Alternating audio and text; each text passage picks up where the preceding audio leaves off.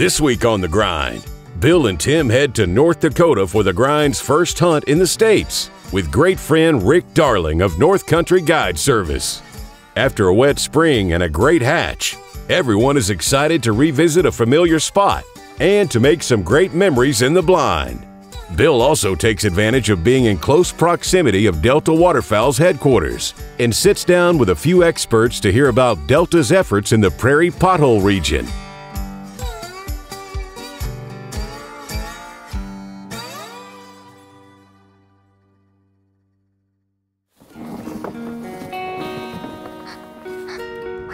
I yearn for a place to call my own. I'm going home. Say what you will, I'll be better for it still. I've been wondering what you're doing with your time, just to get you off my mind. I'm in the grind. The Grind Waterfowl TV is brought to you by Dakota Decoy, premium gunning decoys for demanding hunters. Lucky Duck, masters of deception. Kent Cartridge, quality matters and performance counts. Mud Buddy, the king of mud motors. Excel, the boat to own. Cornerstone Gundog Academy, the most accessible online retriever training program. Yoder Smokers, handcrafted in the heartland. Rig 'em Right Waterfowl, the industry leader in specialty waterfowl products. Onyx Hunt, know where you stand. Benelli, simply perfect. Cowboys Wild Game Washer, as clean as you can get 'em. And these fine sponsors.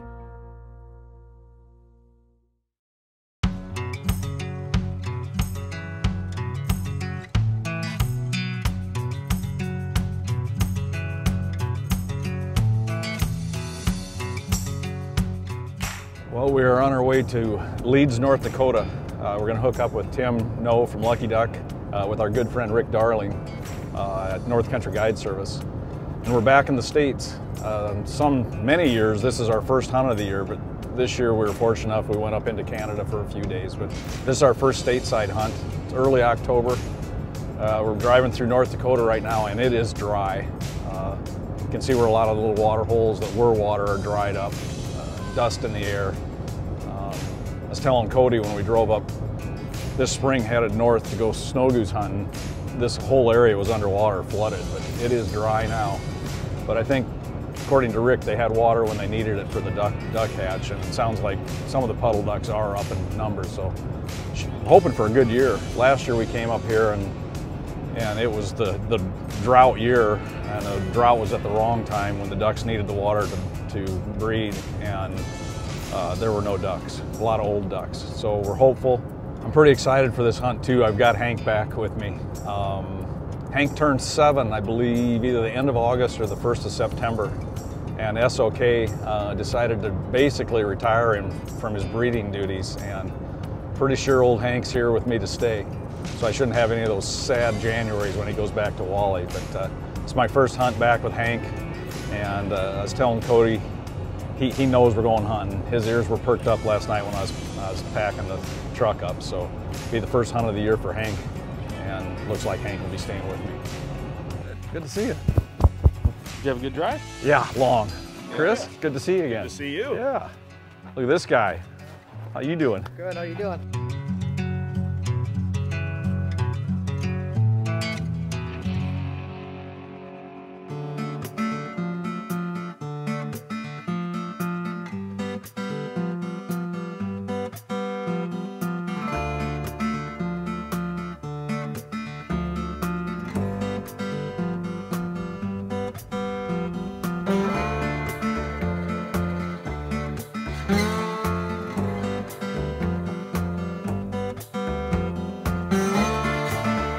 The only other thing we've seen sometimes though is they get on that hill and they're following it, and then they get a little tall coming up, you know, they're rising coming up.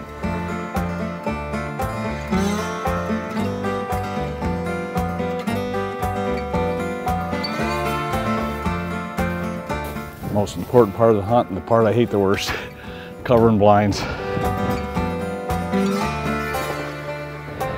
Good.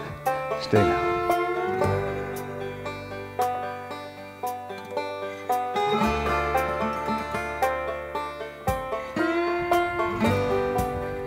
Even sounds like ducks.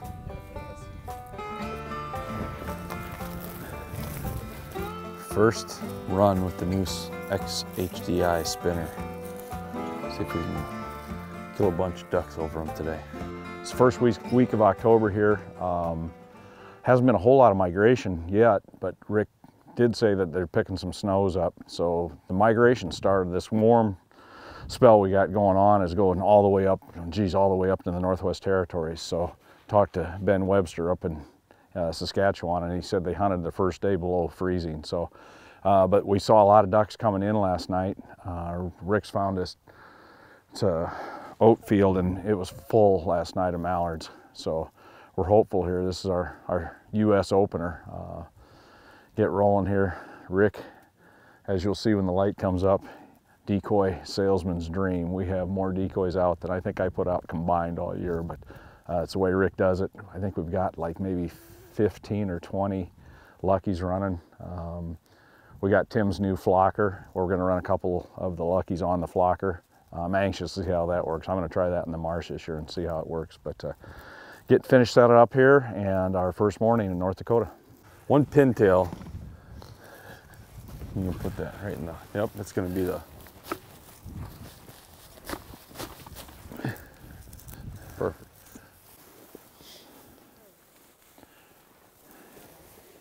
I'm gonna have to eat a hole into my shooting, chew a hole shooting lane. It's pretty thick, isn't it? Oh. Well, Bill, it's good to be back in North Dakota. Yeah. I love this trip every year. Yeah, it's a fun one.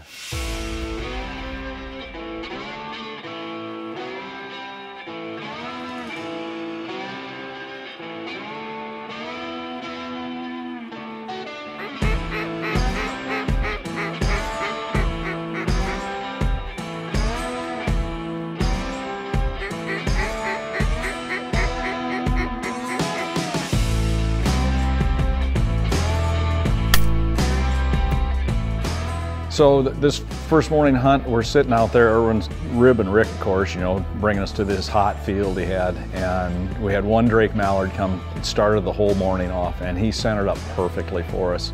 We thought to ourselves, you know, man, if they all do it like this, we'll be in and out of here pretty quick.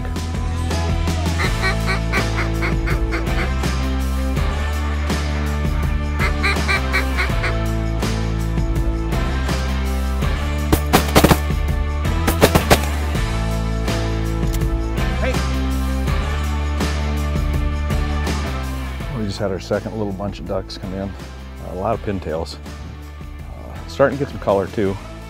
We were up in Canada 3 weeks ago, nothing had any color, so it's good to see them coloring up a little bit. Pretty slow so far, but we've only seen 2 little bunches of ducks. Got enough for duck poppers tonight so far.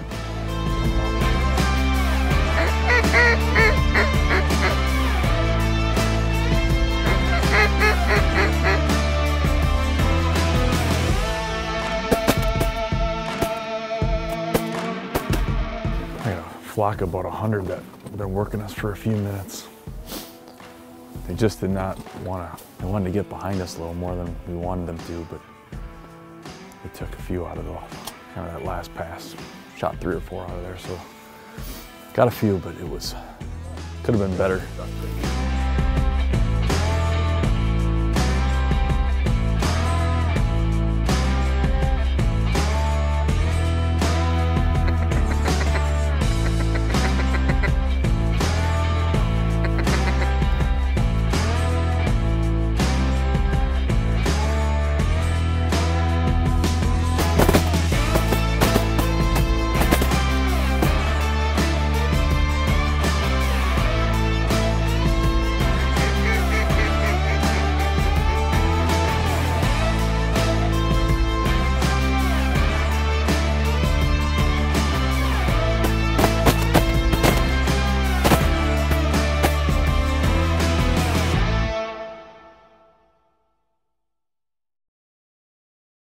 Every waterfowl hunter knows the importance of conservation practices, and Delta Waterfowl is a leader in doing all they can for successful reproduction year after year.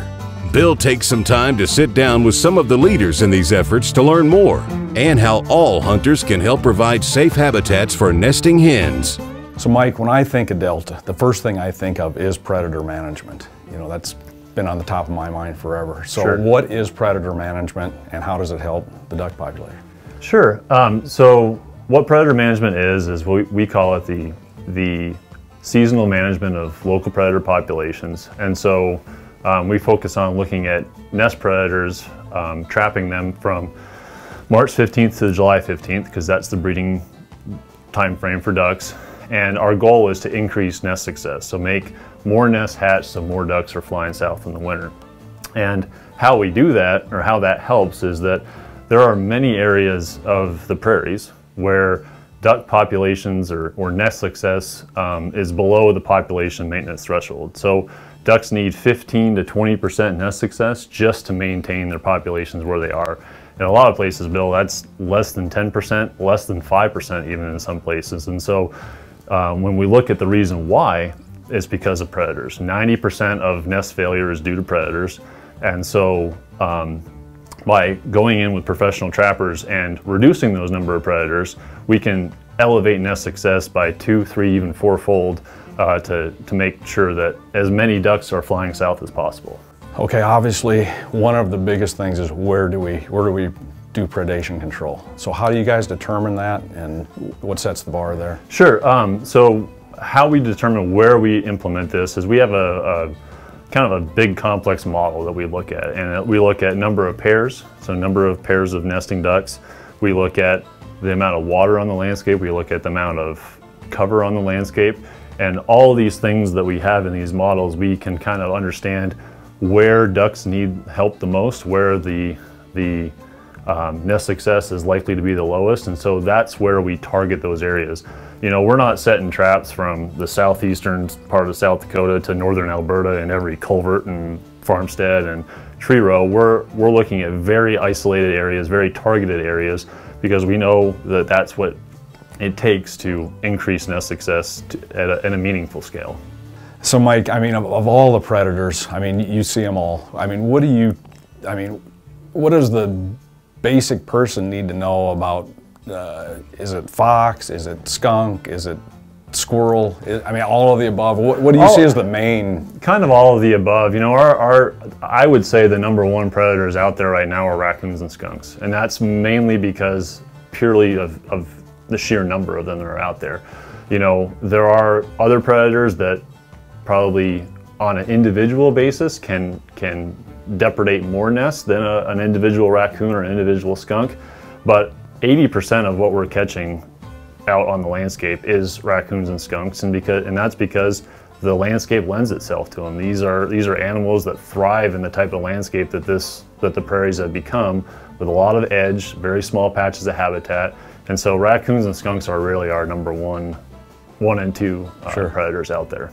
So when you target an area for predator control, you go in, you hire individual trappers, yes, sir. Local trappers. Do you continue, is it an ongoing year-to-year basis on the same nesting ground, or do you jump around, or how do you do that? Well, it really can kind of vary depending on the situation. So the biggest thing is that, yes, we do hire professional trappers, and they're local people too. We're not bringing in a lot of people from outside. They're the local guy that traps in the fall for fur anyways. And so we're giving them an opportunity to trap for us in the spring to target those animals that really aren't targeted in the fur harvest. And to answer your question as to repeatability, yes, we do go back to the same areas more often than not, time after time, because we've seen that, you know, especially these types of predators, they can move into an area quite quickly. We can reduce them very effectively during the breeding season, but you know, they also have 8 months to kind of filter back in, and so hitting those areas repeatedly year after year definitely ensures high nest success. As the morning progressed, we were seeing mallards, and it was good to see. Last year when we were here, when the drought started, the drought last year was right at a crucial time when the ducks needed water to breed, and they didn't have it. This year they had water to breed. It's incredibly dry right now, but it looks like, seeing the numbers of ducks we saw today, I think, you know, what you read, the puddle duck, a lot of the puddle duck population might be up a little bit. We started seeing big bunches of mallards. We let a few pintail bunches go. We had some pintails and mallards come in mixed, and if we could pick out just a single drake, one guy would shoot the single drake rather than everyone shooting and possibly dropping more pintails.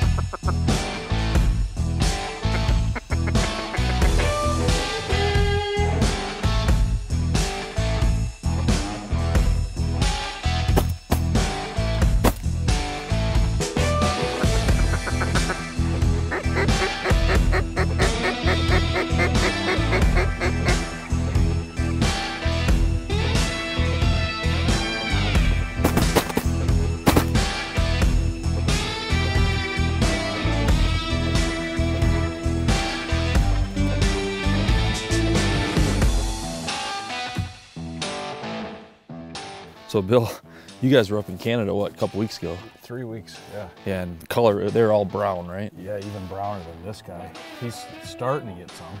Just starting to change colors. This is much further along, but still not fully plumed. No. It's amazing though, 3 weeks. Mm-hmm. I mean, they looked like hens 3 weeks ago.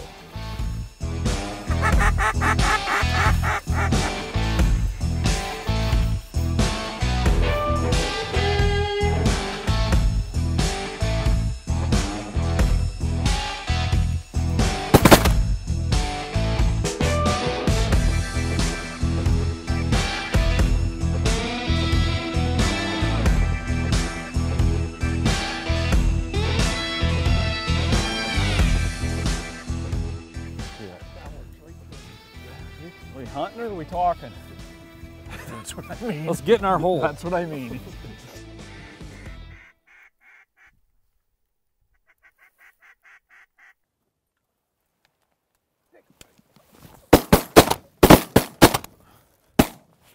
Got that one. Hank. 3 of them. 3 back.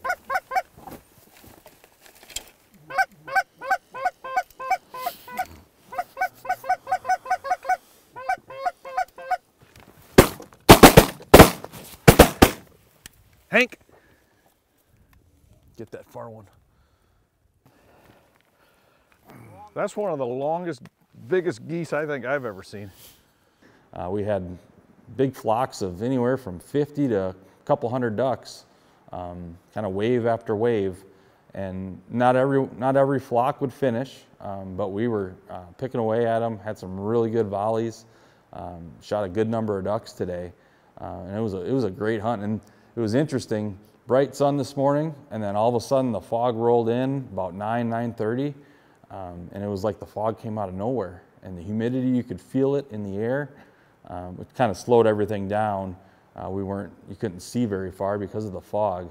We still shot a few ducks and a couple geese after the fog rolled in, but it was a unique morning from bright sun, all of a sudden to mid-morning fog. So great hunt, finished the morning out well.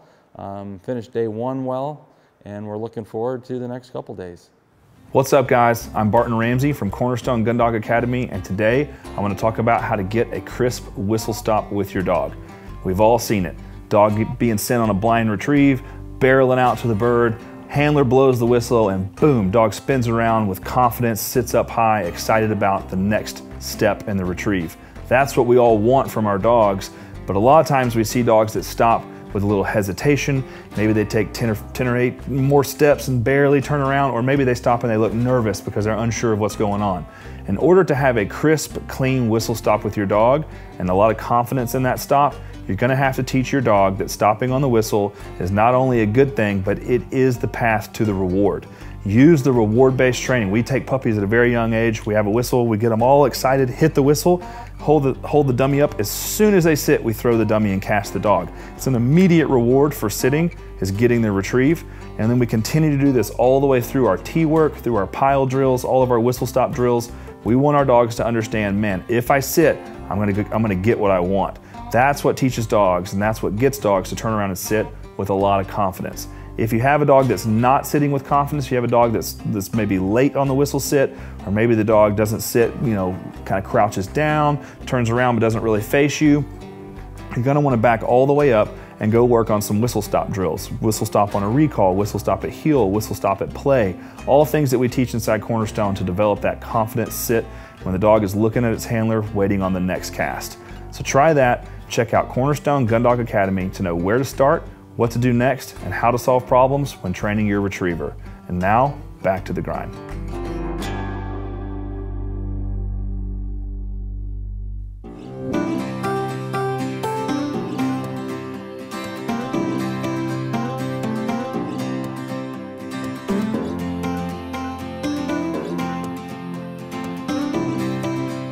Next week on The Grind, Bill and Tim continue their trip in North Dakota with 2 more action-packed days of hunting. While the guys are seeing the impact a wet spring can have for a good hatch, Bill gets another surprise on the last day after Rick loads the trailer a little heavy with some snow goose decoys. You don't want to miss it.